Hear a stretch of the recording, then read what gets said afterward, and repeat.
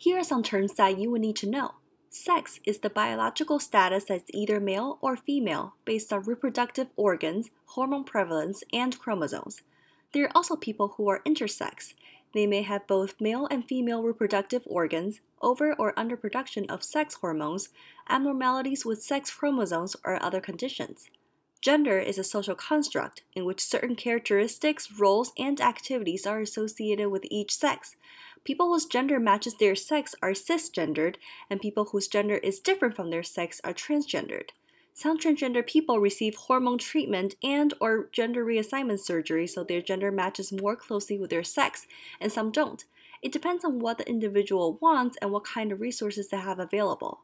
Though some people don't like these binary terms and prefer to use other terms to describe the fluidity of their gender. In fact, Facebook has 58 different gender options.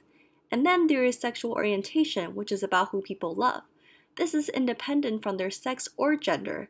People may be heterosexual, or they love people of opposite sex, homosexual, they love people of the same sex, or bisexual, they love people of both sexes.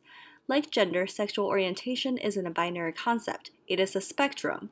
People may use different terms to describe where they are on the spectrum.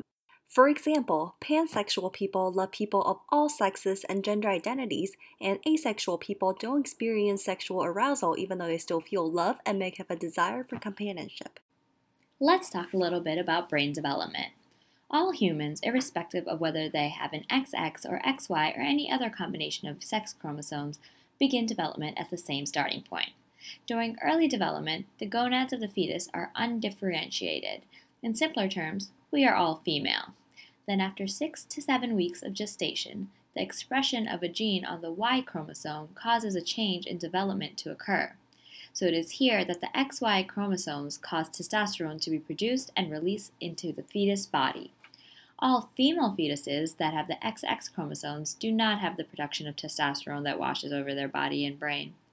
During this 6 to 12 week period, the formation of male or female sexual organs occur.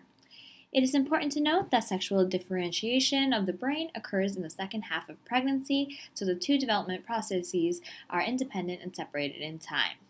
This means that the masculinization of genitalia may not necessarily reflect that of the brain.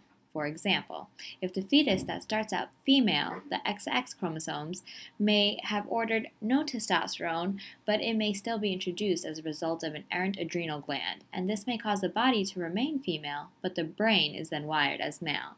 This can explain why some transgender individuals know from early as 3 years old that they are members of the opposite sex. Thanks for watching. If you like this video, please subscribe to our channel. Also, check out some of our other videos. If you want to know what people think about mental health, click on the left. If you want to watch us debunk mental health myths, click on the right.